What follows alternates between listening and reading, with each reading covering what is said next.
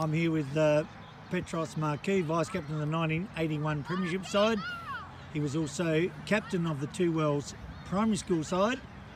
The coach thinks he didn't play much junior footy, but Petros, can you tell us your junior footy career at Two Wells before 81? Absolutely, Wally. Actually, it began with the mini league. I remember one day, Lamont, your uncle, came with a couple of players to ask my dad permission for me to play. I think it was a preliminary final in '71 when I was still at Two Wells Primary. And I thought Dad was going to give him the heave-ho, but he said, yeah, no problem, he can play. Of course, all night I was polishing boots and painting the shoelaces as we did in those days, putting the new sprigs in, and played against Ballock in that preliminary final, and yeah, we beat them, and then played Madeline in the grand final, which unfortunately wasn't a good result. And then I didn't play again until 1974, when the under-15s Gawler District competition was at Gawler High School. So with the Two Wells Virginia club at the time.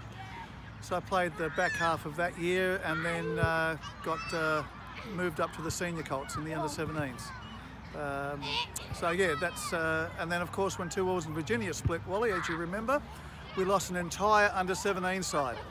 I always think I was the only player in 75 left from the previous year, which is why they made me captain, and you came in as vice captain.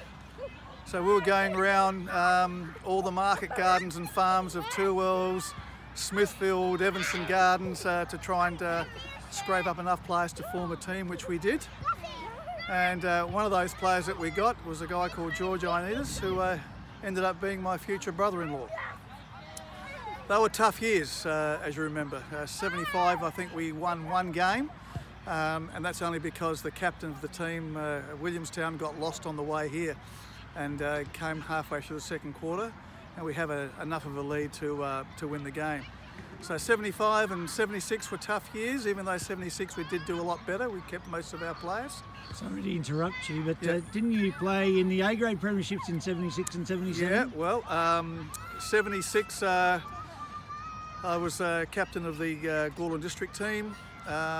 Was fortunate enough to win the male medal, and yes, I was given an opportunity to play in the A-grade at the back half of the year.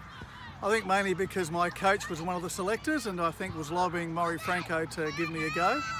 And yes, ended up playing in the 76 grand final at Williamstown, which was a very special day in my life.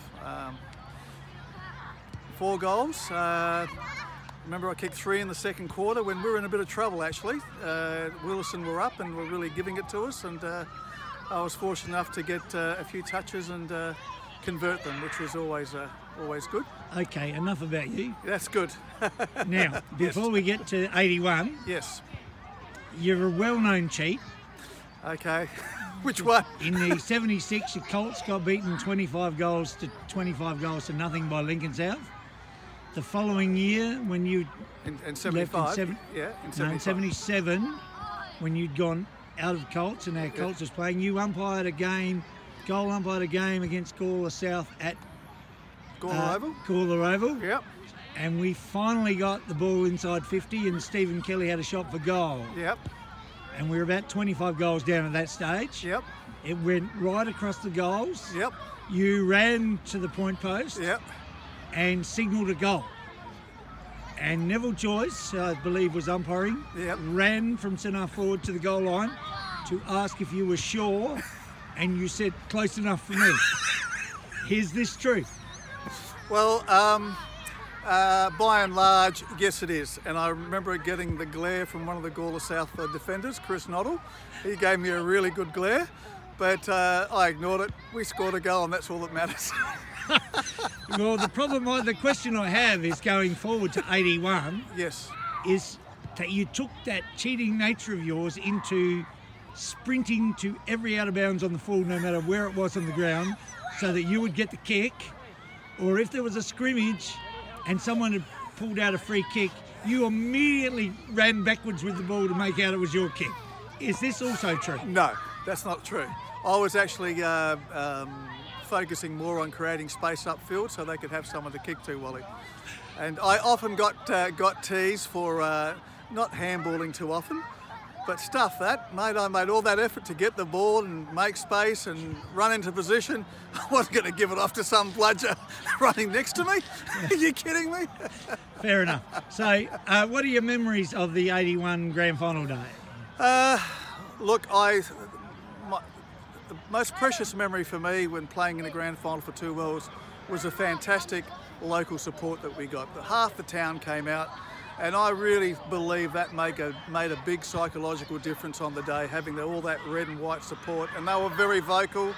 They were out there. They really gave it to the Gawler Central's supporters as well. So that holds as a very special memory for me. But on the particular day, I remember how we really were up against it with, unfortunately, a guy who I know very well and respect very well, Paul Little, who was umpiring that day.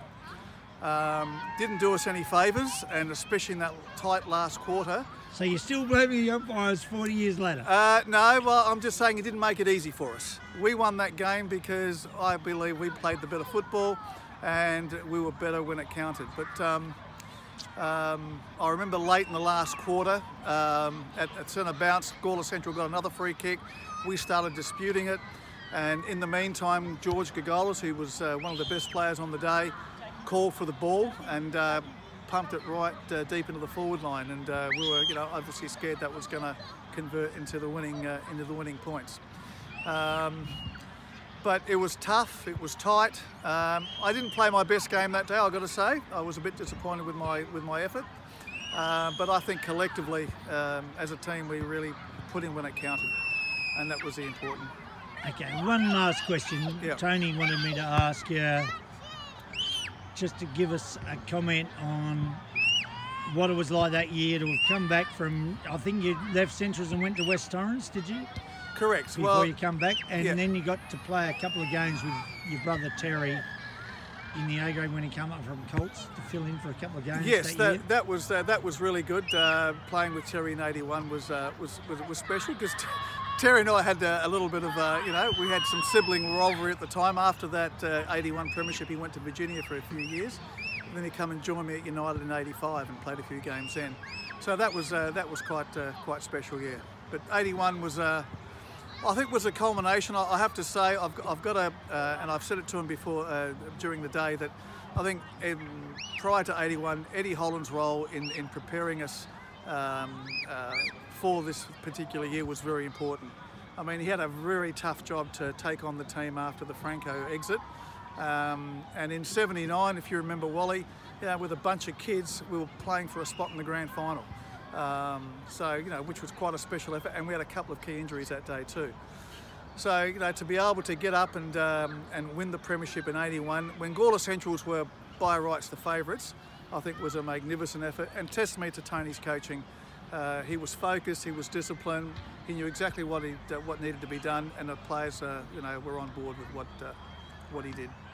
Thanks, Petros. Wally, it's a pleasure always with you. We've been friends since grade one. You stuck your head in the toilet on my first day at school. And the best thing about '81, Wally, is playing in a premiership with you for the first time. It was good.